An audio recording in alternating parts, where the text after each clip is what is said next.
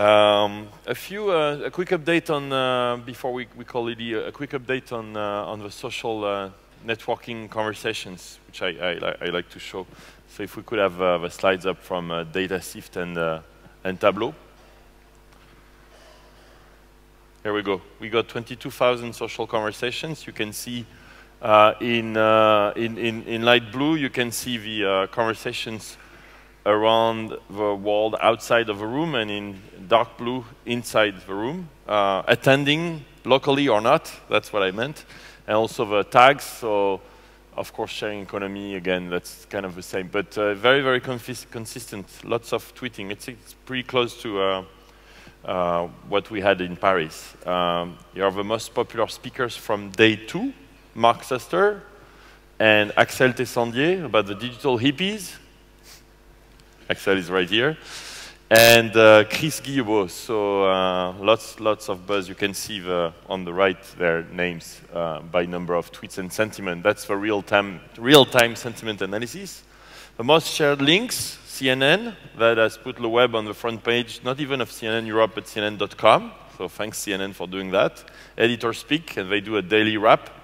And then Jeremiah, again, who completely hacked LeWeb this year. And all the live sketching, which I love. So this is awesome. And then, very interesting, the startup competition, which is coming next, the finals. My permissions is the most mentioned positively. And then you can see all the other startups which have been the most quoted positively on social networks. And I will keep the teasing up on the 3 finalists on the 16 from the 350 who applied. I'm happy, well, we'll talk about it later. Next is our friend Lily Cole, who is an actress, an activist, and a social entrepreneur. We met a few times, and she started announcing Impossible.com in Davos with Jimmy Wells and with Mohammed Yunus. And she is going to do one of the very first showings of Impossible.com here at LeWeb London. Lily Cole. I'm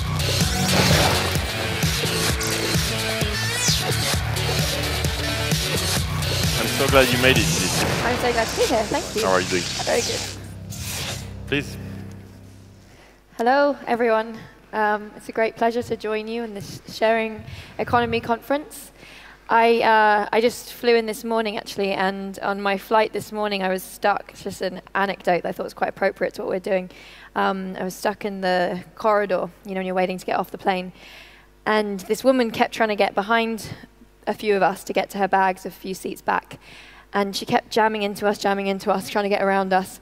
And eventually the American guy behind me said, whoa, whoa, lady, why don't you just ask? I'll help. And picked up her bags, gave them to her. And he said, you know, it's interesting how far a cooperation can go. It goes a long way, and then you don't have to run over me. So I'm here to talk a little bit about cooperation and what we're trying to do with Impossible.com. Before I start, there's a little short film that was given as a gift to us that I thought I'd show you because it speaks to the idea. So what is Impossible? Impossible is a social network that's trying to encourage people to do things for each other for free. Why would people just do things for no money? I found in my life the things that are done for free, the generosity of people around me, and me being generous has been some of the happiest experiences I've ever had. How exactly does the app help you do that? What we do is we let you wish, and then the wishes are shown to people who are likely to be able to help you. Say you need advice on something or you want a piano lesson. The examples are endless. And imagine if there was a way that you could communicate what you need and lo and behold, somebody might turn up and actually do it. Why did you call this Impossible? Because a lot of people think it is, but I don't. And it's a riff on Impossible because it depends on people. And I really believe in people. Like, I believe we can make it real if people want to make it real. It's up to us. So, thanks. I'll say thanks on behalf of the 3 people who gave their time to make that. So the idea is incredibly simple. It's essentially the idea of giving, and I find it almost ridiculous that I have to try and explain or justify it. But to be clear, it's distinct from exchange. A lot of people, when I kind of talk about this idea, immediately go to barter and I think of kind of old marketplaces and and the idea of exchanging goats and cattle. Gift is quite distinct from exchange. For me, the idea is you're kind of bartering with the collective. There's an implicit sense of trust in that. There's generalized reciprocity, which means you give to somebody because somebody else might give back to you. It might be the same person, it might be somebody else, but there's a sense of the collective there that you're at large exchanging with. The concept of the gift economy is something I'm more than I'd imagine I would have been familiar with since working on this project for 2 years. And there's a lot of amazing sociological, psychological research that looks at the positive effects that gift economies can have and how they've operated in the past and arguably still in the present. But when I thought of the idea 2.5 years ago, I had never heard of the phrase gift economy. For me, it was just a natural extension of life as I often experienced it with friends, family, and strangers, and the parts of life that I most value and enjoy. And it's an interesting fact I'll give you now, that you're all complicit in being in a gift culture constantly. Think of the last thing that somebody did for you for free. Think of the last time you did something for somebody else for free. I don't know how long I have to give you to remember. Now I want you to think about all the things we do in this country related to money, the GDP. Think of every shop on every high street. Think of every bank. Think of the National Health Service, the railways. Which of those two hypothetical ideas do you imagine would be bigger? There's a team at Downing Street called the Behavioural Insights team, and the head of it, David Halpin, says that if you were to put a figure on the amount of things people in the UK today do for free for one another, it's already bigger than GDP. So it's already happening. I feel like I don't have to defend the idea as possible. What we're looking to do with Impossible is to try and make it easier to see, easier to catalyze in these incredibly big, complex societies we've built around us. So historically, in local communities, it might be very clear what the behavioral dynamics are. It might be clear who's giving to who. There's a kind of implicit mathematics going on that makes the community run. And arguably, that's much harder to construct in contemporary society. In London, apparently the average person knows one neighbour. What we're hoping with Impossible we can do is try and bring those relationships of community a little bit more to the surface in bigger societies. And we're designing a social network with the implicit desire to do that. One of our advisors to this project, Jimmy Wales, has built the largest gift economy known on this planet, Wikipedia. And he likes to say there are 3 ways you can motivate human beings to do things for you. One is coercion, force. One is exchange. And one is gifting.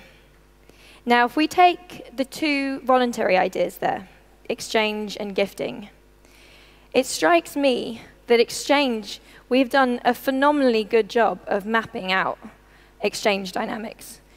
Socially, we've moved from shells, salt, cattle, cows, different things that were exchanged historically, to money, a very brilliant, universal system by which we can measure and track and enable, therefore, exchange. I have nothing against it. I think it's a brilliant kind of invention of the human collective. But gifting hasn't had any kind of, or has had very little mapping. In fact, a lot of the words and ideas around gifting is often related to money and the idea of giving money. And as I said, this isn't a problem in small communities, but potentially is a problem in bigger communities. And so what Impossible hopes to do is to be one bridge in that gap we see. And hopefully there'll be many more. And hopefully many of the people in this room and who've been talking over the last 2 days are all part of this effort to try and build those bridges. Now, the other point I was going to make is that I've been calling it a gift economy.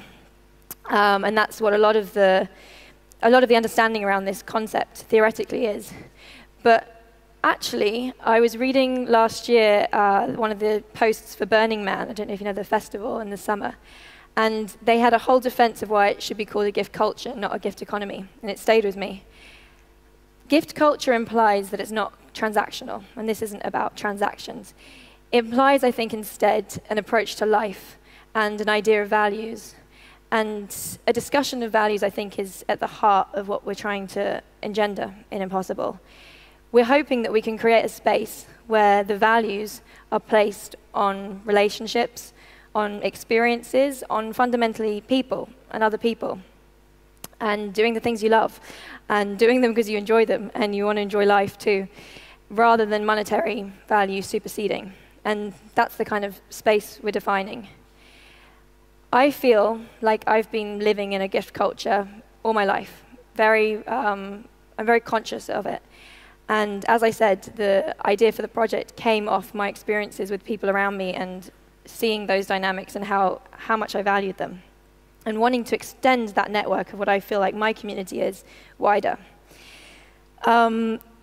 The project of actually doing Impossible has been the most amazing proof of concept along those lines, because I feel so much richer in terms of this richness, in terms of the human connection and value and support than I did 2 years ago. Coming to people over the last 2 years with this idea has, it's hard for me to even put into words the responses I've met and the generosity I've met along the way.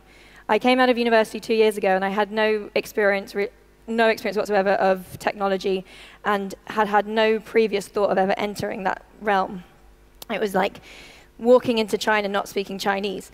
And I would speak to people I met, and anybody from the first guy I met who works at a branding company, who's now one of our core advisors, to the next, tell them the idea and meet amazingly positive, receptive responses, and built around me a kind of a crew, basically, on a ship. And it's really been life-affirming and affirming of what this idea is about. And so if all else fails, it's been a really wonderful experience for me, seeing the best sides of human nature. One of those people is a guy called Kwame, and I'd like to bring him on stage in a minute. I'm going to embarrass him before he comes in by telling his story quickly. I had, by last summer, developed the concept quite a lot, but had had a complete disaster when it came to development. I'd gone through 2 different agencies to try and build it. Both times it hadn't worked. And I thought, OK, 3rd time round, I'm going to try one more time, and then I'm going to give up. And so last summer, I was meeting different people that I could potentially build with, individuals, investors, agencies. And one of them was this man, Kwame. And I spoke to him about the project. He kind of gave me initially a bit of a grilling. Was this a PR thing? Was I trying to seem really nice? I think I passed that test. And we continued the conversation about the project. He was really interested. And then the next week, I went to Bangladesh. I'd met Professor Mohammed Yunus at the beginning of last year, and I was been trying to work out what the monetary structure was going to be that this gift economy would sit within. There's a potential for an inherent paradox there. You're creating a space that's not about money, but essentially, in our day and age, you have to have money to build it, to pay developers, to run it, and it has the potential to make money. And I was trying to work out how to not create an inherent paradox. And so I was very inspired by Yunus's model of social business. Went to Bangladesh, studied it further, looked at his businesses in practice, and knew in my heart that was the right thing to do for the project, but thought that that was probably the most alienating thing to tell any investor, and it might see them run a mile. And so I came back, met Kwame again Sunday afternoon in my apartment, spent about 2 hours talking about the project in general terms before I kind of casually slipped in at the end. Oh, and by the way, I'm thinking about making it a social business. Here's a pamphlet. Essentially, that means you won't be able to take dividends from it, and it's not about making money, essentially. A week later, he came back in my apartment at my table, and he said, "We're building it." I went, "Whoa, whoa, whoa, whoa, but we haven't agreed anything yet." And he was jumping. He was like, "No, I took a long, hard look at myself in the mirror, and I decided I have to do this as a gift, and that's what I had to do." He's been doing it ever since. And that's one example of many of the people who've contributed into this project again and again. And so I thought it was only appropriate to bring him on, and he's been involved for the last year and knows a lot of the technical side and the struggles and the journey we've had on that side of the equation. On cue. He said if I called him amazing, he'd leave the room. So here's a very ordinary man who does amazing things. Thank you, Lily.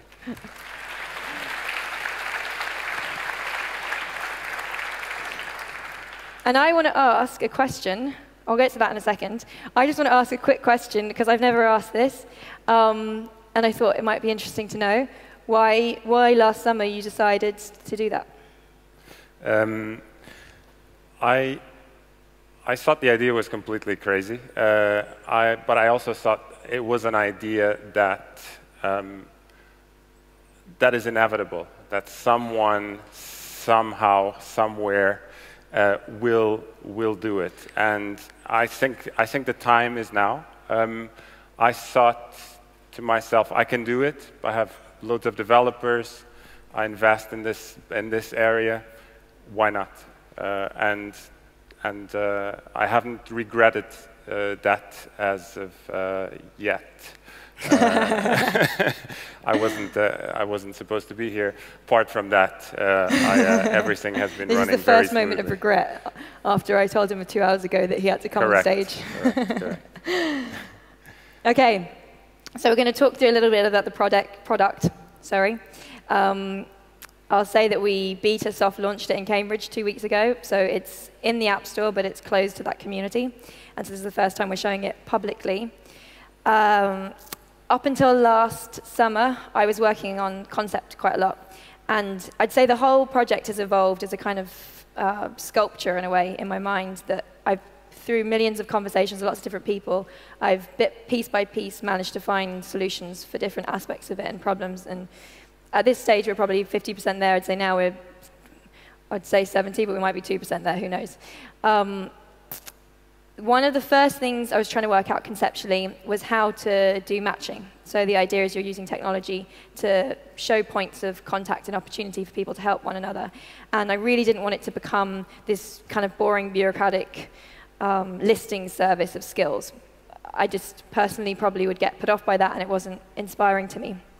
And I also started to think through the idea of demand and being demanding, and if I was on the platform offering to teach them, teaching English on the platform, how it would feel if 10 people came and asked me for English lessons. Well, I'd probably have to say no to 8 or 9 of them.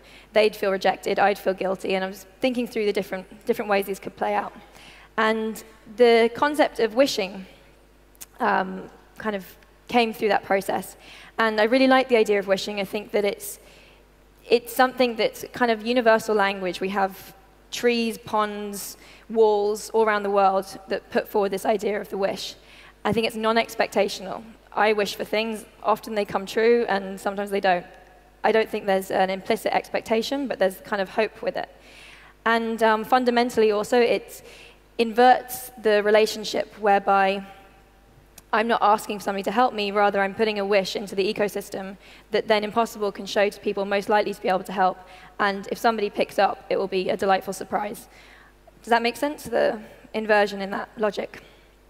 So that's one part of the structure. You kind of change the language. It doesn't have to be wishing, but that's how we put it first and foremost. And then we used free text and hashtagging to match that against what people say they can do on Impossible. And then the other side of the equation, which was harder to find, was how can we make a system that reflects what's going on so that hopefully it can become self-regulating. If I'm really, really generous on Impossible, hopefully somebody does something nice for me, without making it collapse into a currency that has value, scarcity, all the structures inherent, obviously, in exchange paradigms, which we're trying to be distinct from. And that was really hard. That was really, really hard to work out. The solution, actually, I think, is very simple, but it took a while to come to. I like the idea of an abundant currency, a currency you could only ever earn that would reflect what was happening, but didn't have the other aspects I just mentioned. And then we decided to call that thank you, and saying thank you. So the system becomes as simple as wishing, saying thank you. And then in our design, we linked the two concepts. I kept saying to the guys helping me with the design, including a friend of mine, I really wanted to have a circle in it. I really wanted to represent the idea of wishing and thanking being related and the circular motion, and they all looked at me like I was crazy. And then eventually a good friend of mine, Pete, said, well, why don't you just put them on two sides of the same coin? And so that's what we do. A simple tool that I think hopefully communicates that you wish for something, it gets answered, it gets flipped over, crossed out, and a thank you on the back. And then you can also say thank you randomly, because I love the idea of people just saying thank you more often and how that could potentially wind its way into other platforms and other spaces. All right. So that was challenge number one. I think that really was last summer. Myself and the team saw this and, okay, there's something quite beautiful here and a wish that becomes a thank you, right? There are a couple of other challenges that I'd like to just briefly allude to, and you're welcome to come and talk to us at the end of this. So the first one is there are so many social networks out there. How can we utilize their mechanisms? How can we utilize their power within Impossible? At first we decided, oh, let's people have to invite each other, because otherwise this is, we're going to run into privacy issues.